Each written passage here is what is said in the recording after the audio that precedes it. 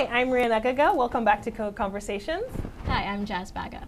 So in our last video, Jazz, we talked about building our own tag helper component. So let's remind the audience what we saw last week.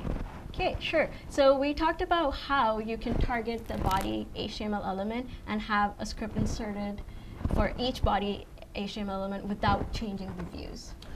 And I found that so useful because rather than going through every single file and trying to figure out where to change it, tag helper components make this so much easier. Yeah, for sure. Which is so cool. Yeah. And even though you're going to be shipping with head and body support, that's right. You did mention in your last video that we can start making our own. That sounds a little bit daunting to me. It's actually really easy. Let me show you an example. Okay, so let's have a look. Yeah, so let's look at, currently we're gonna ship with the head and the body tag helper. You see how little code there is? That's it? Yeah, that's really all. This is all you need to do, and you can choose whatever HTML element you want and modify it to show that, and it will work just fine.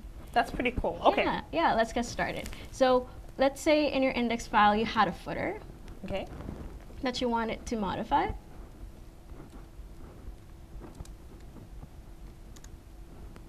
And in the footer, you wanted a certain script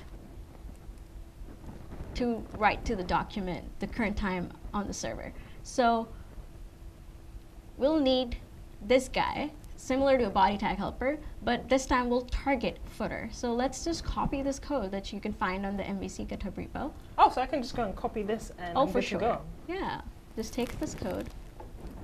We're going to create a new file and name it my tag helper.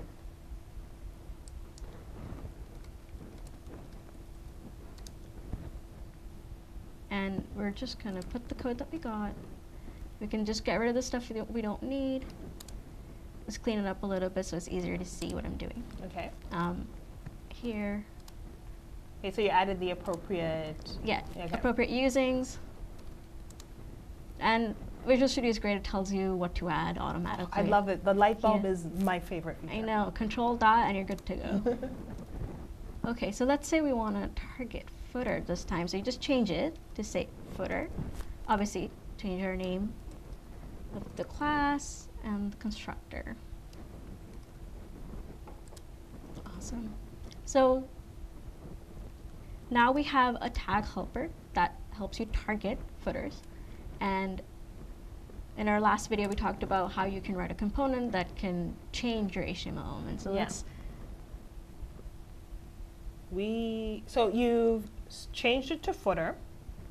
What's the next thing that we need to do? Okay, let's look at our tag helper component. And this time, let's say you want to target the footer.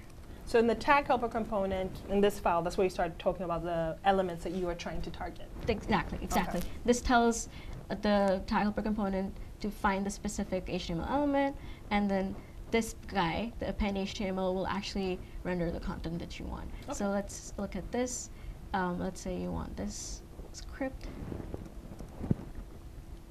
So you don't have to do anything to your view file. You don't need any scripts there, and you can put it right here. So when you showed it to us earlier where you had the script in the footer, that's when you'd have to manually go to every single footer that you had in every single view.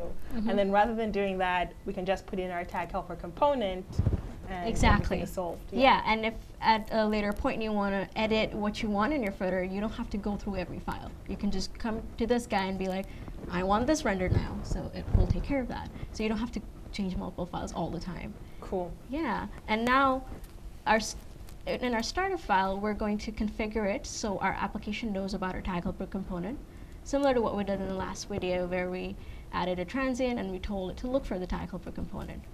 But also this time, since we added a new tag helper that's not shipped out of the box, we need to tell our app to look for it. Here, similar to what MVC does, this tells our application to look for all the tag helpers in MVC. We're going to do a similar thing. We're going to say add tag helper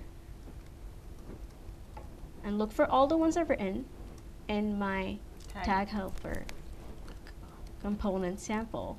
Oh, cool. Okay, so the assembly name, in this case, it could just be the project name. Should it have my tag helper at the front, or? If you wanted to be specific. Oh, okay. If you had multiple and you wanted to say, I only want to import these. But in our case, we just have one, so we can just go ahead with this. So everything is configured. Let's see what that gives us.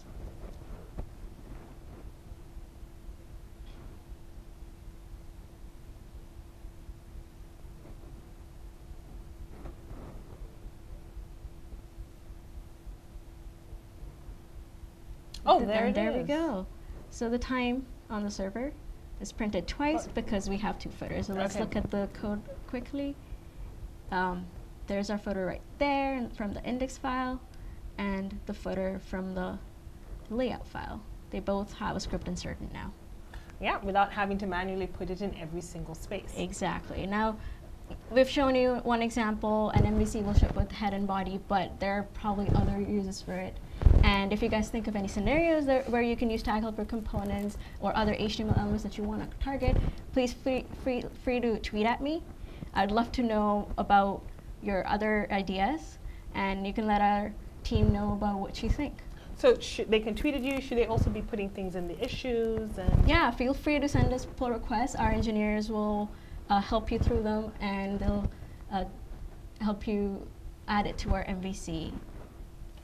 This has been really cool. Like, I'm actually more inspired to go and start making my own tag helper components, as I hope everyone who's watching this video is as well. Yeah, you can also see our sample to get started.